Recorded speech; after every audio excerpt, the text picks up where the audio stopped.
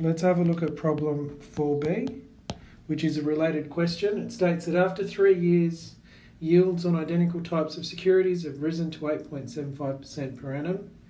So because it's after 3 years, the existing debenture has exactly 7 years to maturity, and we need to calculate what the price of those existing debentures would be in the secondary market. So in terms of drawing a diagram now, if this is today, there is only 7 years left for the debenture, and because interest is paid twice a year, that means there are only 14 interest payments of C left, as well as the maturity value of S. So remember that the price of the bond will be the present value of the interest payments plus the present value of the face value. Now, this represents taking the present value of those payments, and this represents taking the present value of the face value.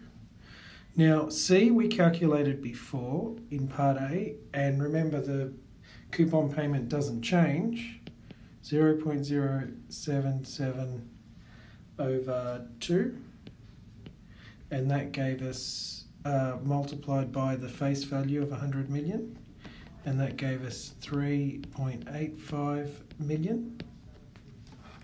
Next, we've got the number of payments, which was 14, as there's 7 years to go and there are 2 payments per year. And I, which is the yield,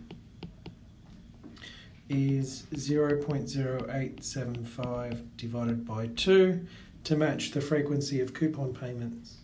Now, the price of that bond will be 3.85 million over 0.0875 divided by 2,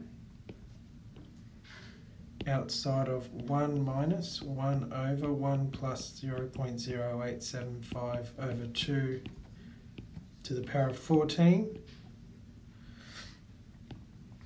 plus 100 million outside of 1 plus 0.0875 over 2 to the power of minus 14. And if we put that into our calculator, we get $54,909,711.40 plus $39,679,453.97. So that equals 94,589,165.37. So therefore, in problem 4b, the price of the bond will be $94,589,165.37.